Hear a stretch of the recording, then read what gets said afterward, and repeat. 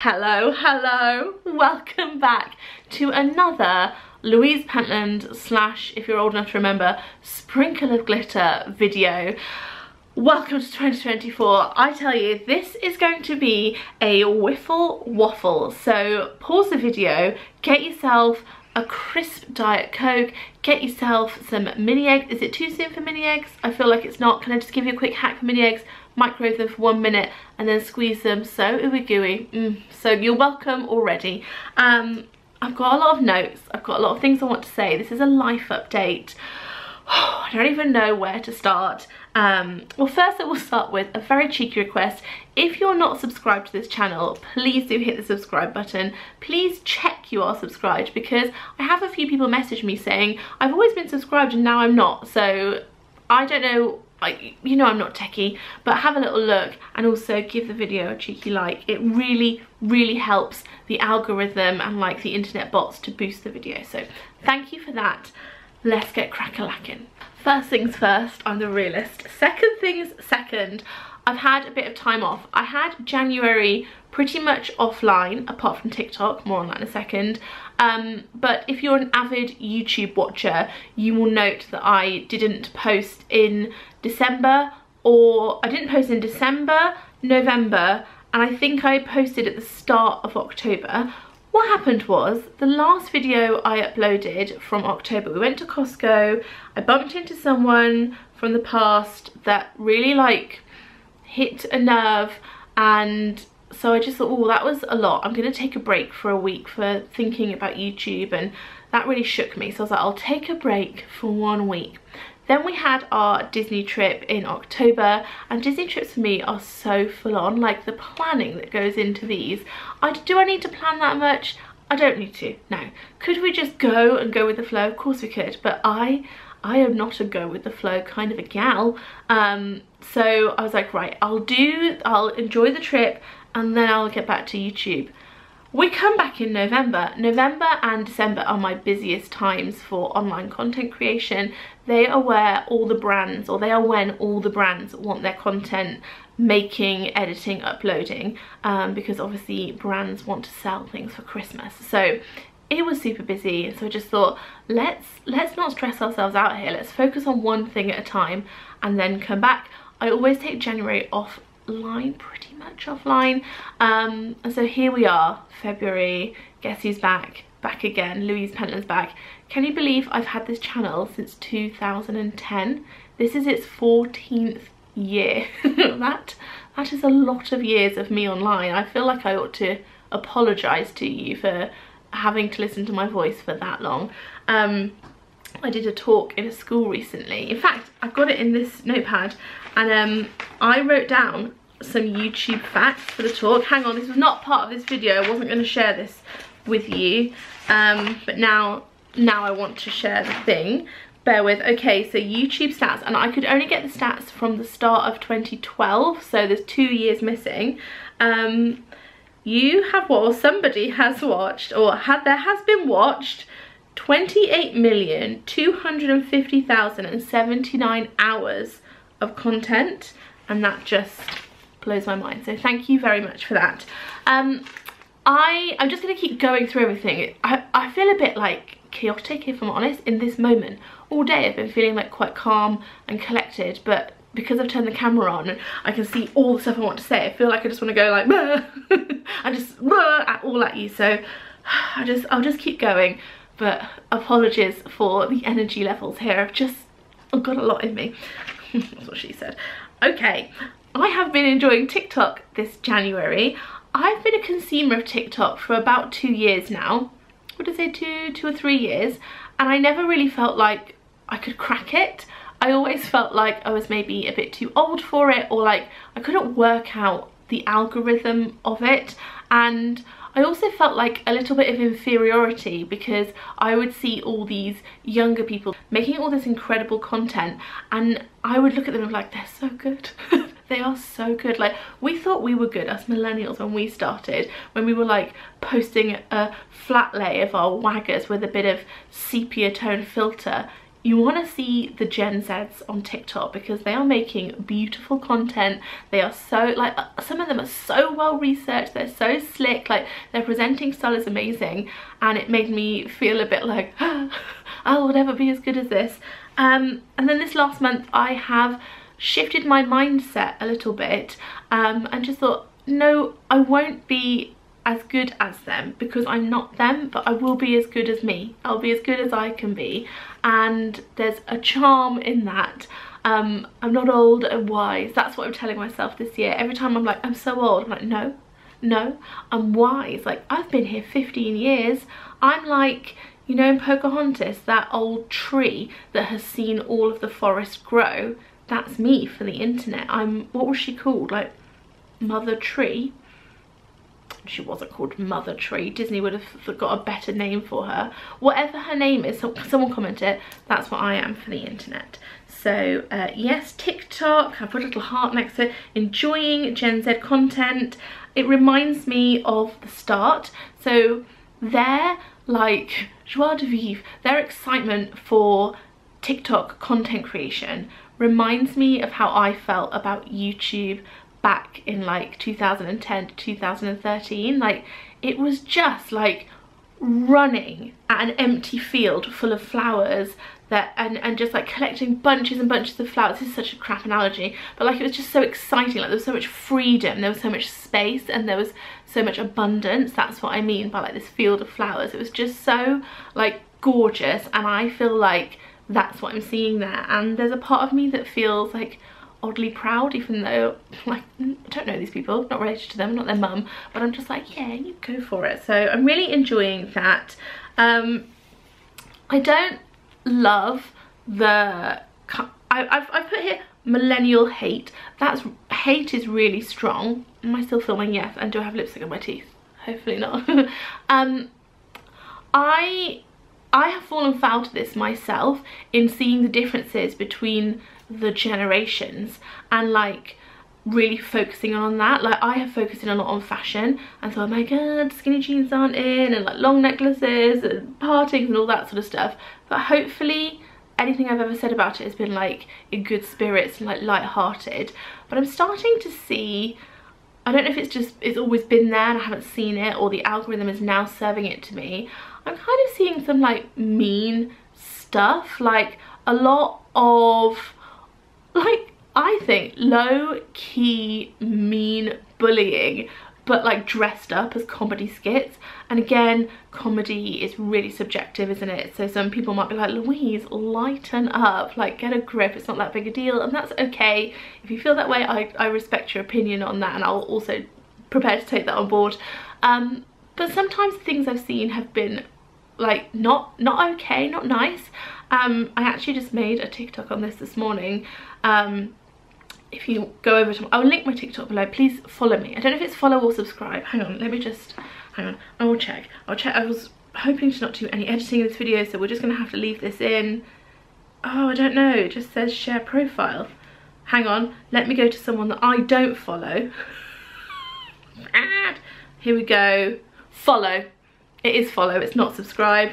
You all knew that because you're all better than this and me, but it's called Be a Better Human is the thumbnail if you go to my page. I won't redo that video here, but basically I saw a video this morning that was on Shorts, so I assume if it's on Shorts it's probably on TikTok as well, because we're all just posting the same stuff to Shorts, aren't we? That's what I'm planning on doing. And it was this woman basically slating Gen Alpha. Gen Alpha are still children, and I was like, oh, I'm not sure about that. Then I looked through a few others, and she'd done a one about like really slating millennials, and it was harsh, and I was like, wow. And then I looked at the comments thinking, surely people are not going to be okay with this in the comments. They so were. So there's part of me that's like, am I being really sensitive about that because I'm a millennial? But I felt a lot more sensitive about the one that was like really laying into Gen Alphas. It was like doing impressions of them, but like really nasty with like horrible like squeaky voices. And I was like, look, if you're gonna mock someone, mock millennials, mock boomers, mock Gen X, like mock older. Like don't punch down, you know, like don't mock children, Also, Gen Alpha are gonna come up in the same way that Gen Z have come up and like spooked some of the millennials in us, are like, whoa, you're like so much more talented than we are. Gen Alpha will do that as well, and I just think it would be so much better if we welcomed them, and also if we welcome Gen Z, and like, this is all a bit like, you don't even go here, but you know, like, welcome people and see what you can learn from them. I remember when I first started and it was like Gen X and the boomers that were like, oh, millennials with their avocados and making money. Look, you see, I'm doing it. I'm mocking them even though I just said not to do it. So it's in us. I'm no better than anybody else, but I noticed it today and I didn't like it. I just did it. Can you believe that? I just did a little like, oh, these millennials, because I remember that's what it was like. There was so much like unpleasantness from the generation above. I don't want to be doing that to the generation below. But did I just mock them? Let me know what you think in the comments. I'm prepared. I'm braced for the comments. So I've been reflecting on 15 years, not old, wise. I've done 3 school talks in the last few weeks, and they really, like, the aim of them was to inspire Gen Alpha, the young people in that school, to find the good in social media and to see like what it has the capacity to do. We did also talk about online safety a lot and the dangers of it, and I walked out of there like totally inspired myself. I think I gave myself like a little bit of spark of joy back from where I got a bit tired last year, so that was really nice. Oh, and I also delivered a 3-hour Instagram masterclass to some of the mums at my daughter's school who have started small businesses and they wanted to learn how to use it, and that was really nice. I really enjoyed that because it was working with people that, I say working, like I went round to the house and we had snacks and talked about Instagram and I bought my flip chart, but that had like none to small amount of clue about Instagram. So that was really fun. I really enjoyed it and it made me feel very grateful for the journey I've had and the skills that I have learnt. Hold please, I'm going to have a sip of drink out of the much now mocked Stanley Cup. It's not a real one, you can just get them much cheaper on Amazon for a lot less money. That's another thing. I don't like people mocking people that have Stanley Cups because I like Stanley Cups. Pen. Maybe I'm just being very sensitive at the moment. Yes, I felt really like grateful for the skills I've learned over the year and how much I just love this industry, and this year I really want to do panels again. Do you remember pre-pandemic I used to do panels on like industry talks or like VidCon and playlists and places like that? I've put love industry, VidCon, question mark, panels, suggestions. What's out there these days? I know that VidCon still goes. Does playlist still happen? And is it in the same way? Probably not. But I would like in 2024 to put back into the industry again. I think basically after the obviously everything stopped in the Pammy D. Do we say Pammy D? Is that cool? I don't know. Everything stopped and then I kind of like didn't pick back up with that, so I would like to. We are halfway down the list. I feel like I'm making good time. Family life is really full on at the moment. I think that I make it more full on than I necessarily need to, and that's kind of for me. Like, I am the mum that will try to attend all of the things at school, so all the information nights for the school trips and parents' evening obviously, but also like assemblies, and you know how people say you can't do it all? I really try to do it all. Like, I never want to miss a sports day, I never want to miss a show, I never want to miss, like, sometimes they have these things where you can go and watch them doing like general lessons, like sports lessons and whatever, open lessons. I never want to miss those things, and obviously it's because I want my children to know I'm there for them, but I think this, well, I know this stems from I didn't have that as a kid, so it's very healing for me to do all the things with the girls.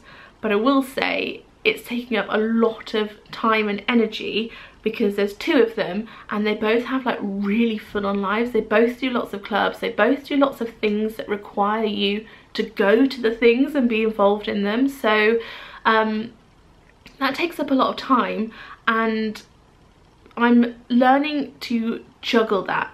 It's interesting because you have a baby and you kind of like learn how to deal with that, and you're like, great, nailed it, we've done it. But then the baby becomes a toddler and suddenly it's like a different set of challenges, and you do all that and you get them to school and you think, brilliant, done it. Hang on, drop my pen again, sorry guys, I was gesturing far too hard. Yeah, you get them to school and you think, yeah, smashed it, done it, they're there, whew, time for me to relax. But then it just presents another set of challenges and routines and things to learn to juggle. Like, motherhood is an ever evolving journey, which I'm enjoying, but also like it's definitely a personal challenge. It doesn't necessarily come easy all the time, but I'm enjoying the challenge anyway. I'm finding it very healing. You might remember in 2022 I was going for lots of counselling. I stopped that at the end of, I don't know if I stopped it just before Christmas or just after New Year, but I know now I have not had counselling or therapy for a year, and I felt okay. There was a part of me that thought, oh well, I'll take a break for like a month or two and see if I want or need to go back. And there's been a couple of times where I've thought, oh, I could do with a little sesh, but do with a little sesh, that sounded really obnoxious, I'm sorry. But I was okay in the end. I am still taking beta blockers occasionally. It's called propranolol. Not every day, not even every week actually, but every now and again I'll get a top up from the GP.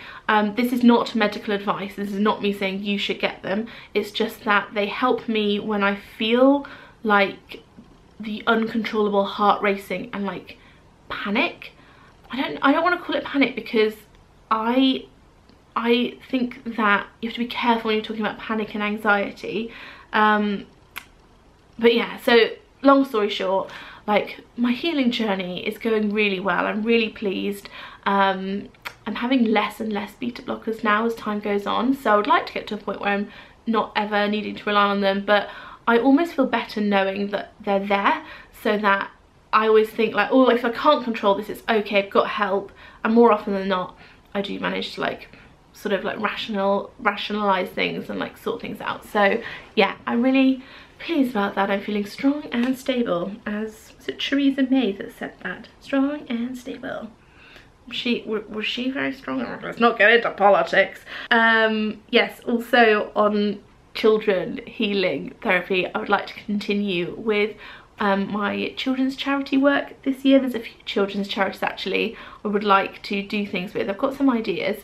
I still want to carry on doing a few bits and pieces with the ones that I already work with, but there's a couple that I would really like to get involved with, so looking forward to exploring that. I'm filming this on the 1st of February, so this is like my first day back, and I'm having a big call tomorrow to like talk through all these ideas. So I don't really have much more to report other than like what I just said. Wedding. Right, as you know, I have been engaged since 2020, and for lots of reasons that I've talked about in videos that I will link below, the wedding just hasn't happened yet. But guess what?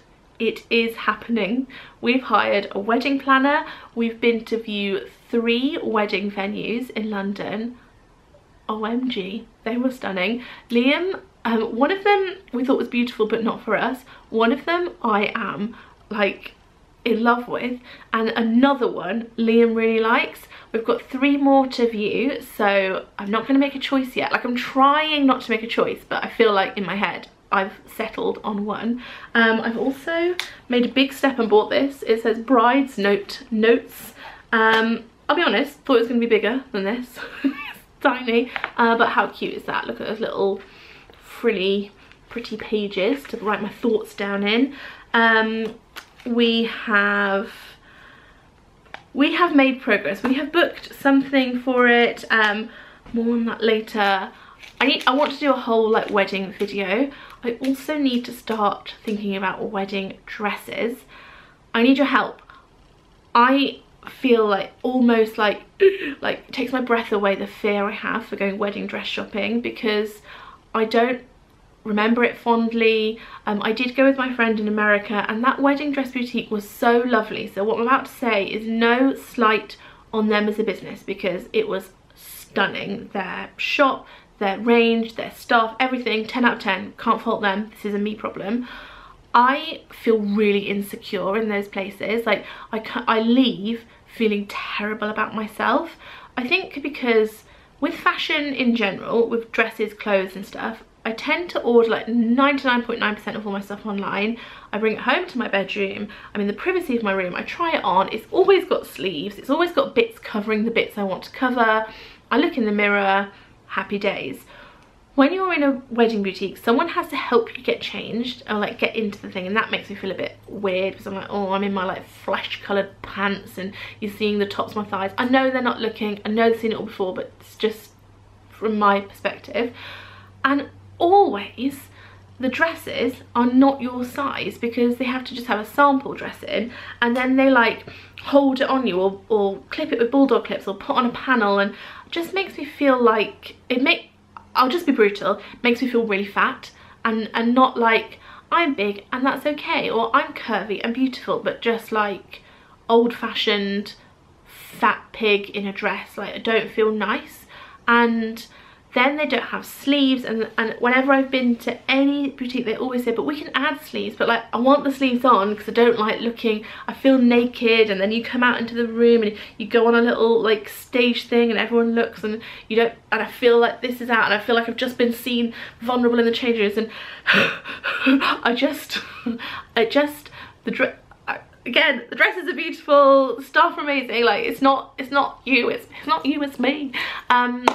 Where can I go to feel better about that apart from therapy? Like, is there a boutique or like a store in London or Northampton, like either around Northamptonshire or in London, that specialises in people like me who are either curvy or like feel a bit insecure? I feel embarrassing and feel insecure because I know by this age I should be like proud of who I am, and we're all body positive or at least body neutral, and for the most part I am body neutral, but in that environment something about it just but I can't walk down the aisle naked, and the wedding's next year, so I do need some dresses.